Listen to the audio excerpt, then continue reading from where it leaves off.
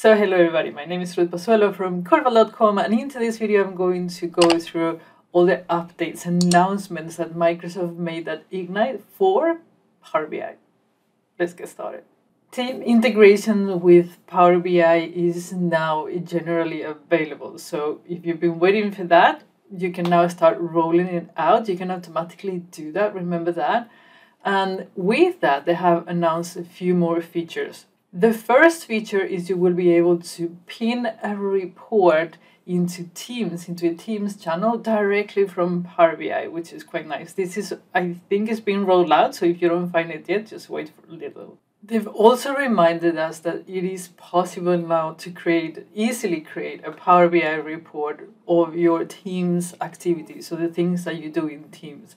How many times you spend on meetings, how often do you share your screen, things like that. So if you're interested, give it a go.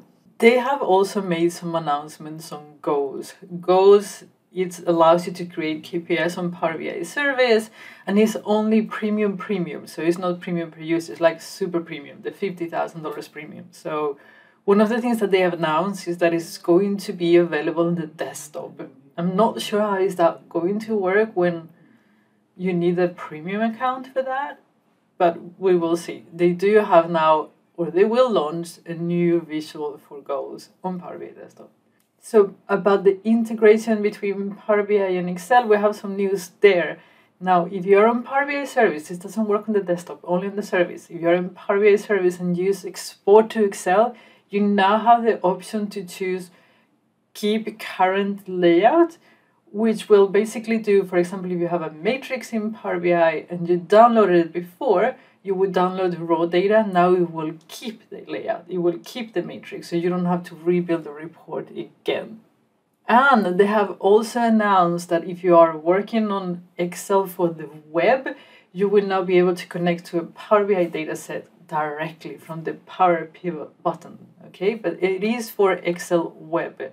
Remember that. They have talked also about Purview. So Purview is basically a service that will give you the ability to scan your Power BI tenant and then make all the assets searchable and discoverable, also the metadata.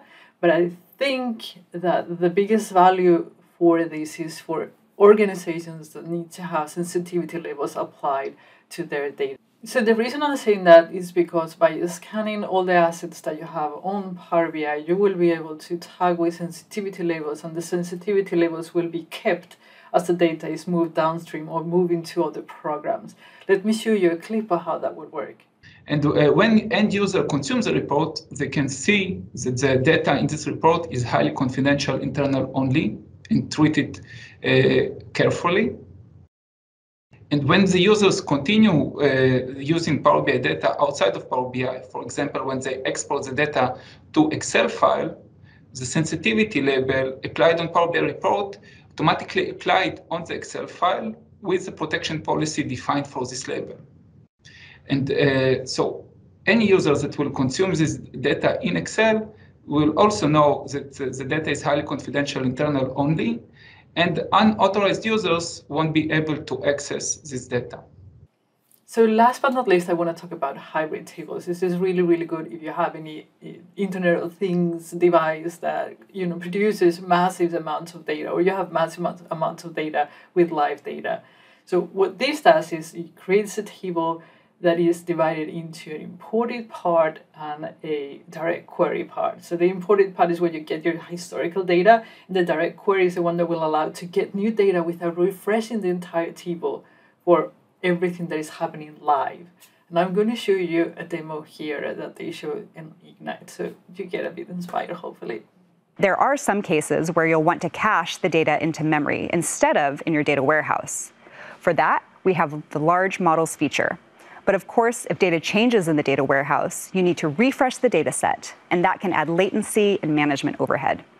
So we're redefining this with hybrid tables, which will give you the best of both worlds.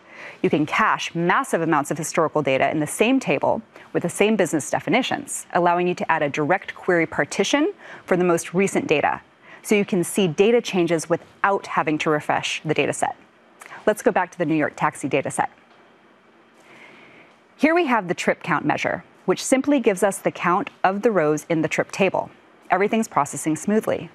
Now, when dragging and dropping 3 billion rows of data onto this canvas, I'm still getting instant response times. Now let's visualize this on a map and break out the revenue per trip by the top 10 zip codes. And look, I can quickly see the pickup location with the highest revenue per trip. It's JFK. And I can quickly zoom into the individual pickup locations.